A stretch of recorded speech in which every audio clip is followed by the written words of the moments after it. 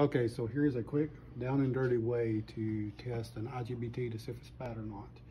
If you go across any of these leads and it does this, that means it's bad. So what you want to do is you want to take your black lead, and you want to see this little line right here. This is a diode right here. You want to put your black lead on this one right here, and then over here you want to put your red lead, and that gives you a diode reading. Can you see that over there? Mm-hmm. Okay. So then you want to, so basically you just tested this diode. So now you want to test this one. So you want to put your black lead on C1, and then you want to put your red lead over on E2 or C2, which is over here, and you want to see if you got a diode test right there, which you do. So that lets you know that this IGBT is good to a certain degree.